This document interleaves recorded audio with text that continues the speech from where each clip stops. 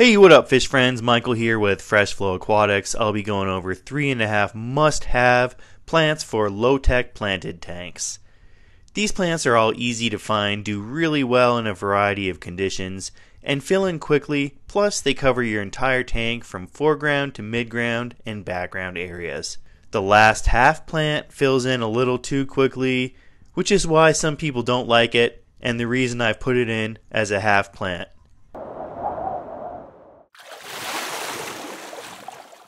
The first plant, Vallisneria, is a genus of aquatic plants that commonly goes by eelgrass. This is a longtime favorite of the planted aquarium hobby and is popular for a few reasons. First of all, there's so many different types and they're all known to be really hardy and adaptable to various water parameters. Because they naturally occur in places with high flow, they have extensive root systems and that keeps them from getting uprooted.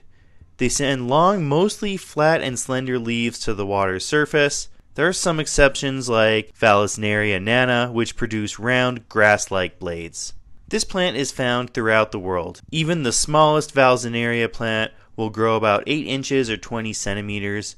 Most species will grow so tall that their leaves will end up billowing along the water's surface. Large species like Vallisneria gigantea will grow to 20 inches or 50 centimeters long. They can grow in most lighting conditions, though I prefer moderate. It helps to keep them stay healthy and vibrant, but limits extremely rapid growth that you'd see with a high lighting tank. It can grow in virtually any substrate, sand, soil, or gravel. If you're serious about growing plants though, I'd give it some soil, either aquarium soil or garden soil capped with sand. You don't really need to add much liquid fertilizer to tanks with Val, but it's a good idea to add root tabs since they're such heavy root feeders. There's no need for CO2. Val actually becomes a little too weedy in my opinion when you give it too much. It can really take over a tank.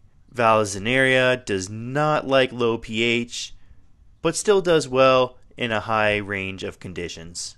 It does best around 5 to 15 in terms of general hardness, but can still survive outside that range. It lives in cold to warm conditions and likes moderate to high flow. Some things to note are that Val doesn't do well with big doses of glutaraldehyde, the active ingredient in most algicides or biologically available sources of carbon for plants like Excel. This tank gets 1/4 of the recommended Excel dose and the Val is clearly happy, but too much could cause it to melt away. To trim, you could use shears, but that takes too long for me, so I just come along the top and use my hands to trim a dozen plants in one go. You need to kind of stabilize the bottom where you're gripping the plant and then pinch the top off, if that makes sense. I'm not just pulling, otherwise it could uproot the plants. Usually the blades that get trimmed stop growing, so you may need to eventually clip them at the base because they're sometimes more prone to algae like blackbeard than growing blades are. To propagate it, all you do is take these little side shooters, rip off the connector bits and plant them elsewhere, or you could just let them grow where they sprout anyways. The reason that they send side shoots like this is because they grow in areas of high flow in the wild. That allows the baby plants time to set roots instead of getting washed away in the current. Besides the fact that it's such a gorgeous and easy plant to take care of, I love getting lost in time watching it sway in the current, especially along the top of the aquarium. It's also one of the best plants you can get to provide cover for fish and promote breeding. It's definitely a must-have for any low-tech planted tank. Heteranthera zosterifolia. This plant is commonly known as stargrass and is truly a gorgeous plant. The leaves are papery thin and soft to the touch, with light green top and almost a black hue along the edges on the underside, which is easy to mistake for blackbeard algae.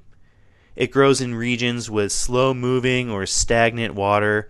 If you've watched the BBC's Green Planet, there was an episode about aquatic plants, and Heteranthera zosterifolia can be seen growing just like this, with a small base truncating up towards the top. The other way you could grow it is just to have a number of plants, a number of stems with a limited amount of stems or heads on each stem. You could also even use this planting method with really short stems to grow a carpet of stargrass, though that's a little harder to pull off in a low-tech tank. This plant is from the Amazon basin, specifically the marshes of Brazil. It can grow up to a foot tall or 30 centimeters, but it can also be grown as a carpet. Even though it'll live in most lighting conditions, moderate to high is better for vibrant growth. You should give it some aquarium soil or regular garden soil capped with sand. It does well with root tabs and liquid fertilizer, though this tank's water column is kept pretty lean and it still does well. It doesn't need CO2 to grow like this, but if you want it to grow crazy dense and carpeting, then you probably would want to add CO2. It does well in a wide range of pH 5 to 8, as well as general hardness.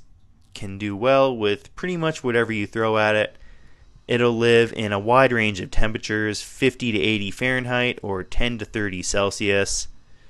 It does well with moderate to slow flow. In high flow, it can grow horizontally and leggy, and it just doesn't look as good. To propagate this plant, all you gotta do is pluck or trim some heads and replant them in the soil. It's a pretty low maintenance plant in this tank, but in high-tech tanks, it grows super fast. It's almost a bit of a nuisance having to trim it back on a weekly to bi-weekly basis. I like to use this plant as a mid-ground to background plant, but like I said, you could even grow it as a carpet if you wanted. Pearlweed, also known as Micranthemum micranthomoides, is one of the hardiest little plants you'll come across. It's really perfect for someone looking to set up their first planted aquarium. Unlike a lot of other stem plants, this one is really easy to keep as a foreground plant. It's bright green and has tons of tiny little leaves. It grows really thick, providing terrific coverage for fry and baby shrimp. It originates from slow-flowing waters in Florida, southeastern U.S.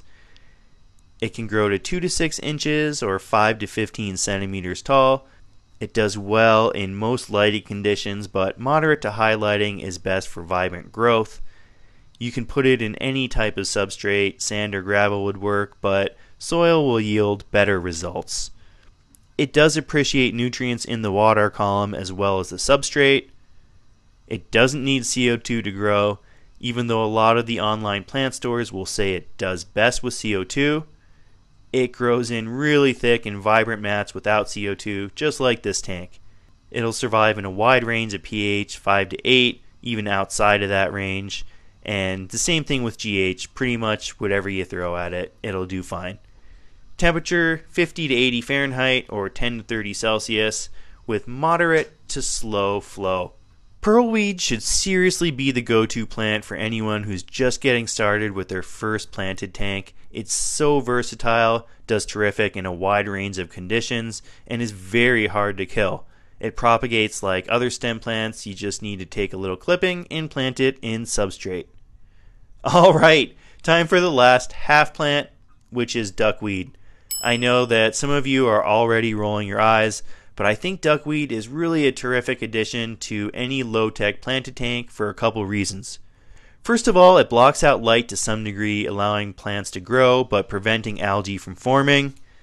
Second, it helps to keep conditions stable. If nutrients build up in a tank, then duckweed reproduces like crazy, keeping the water column clean, also telling you, hey, there's something going on with your nutrients.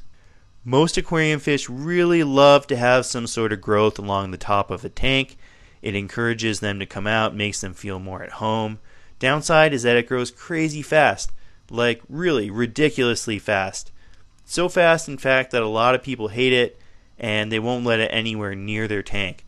It's also a pain in the butt to remove from a tank. It's not impossible to remove, but if you miss one little piece, it'll slowly and then rampantly take over again.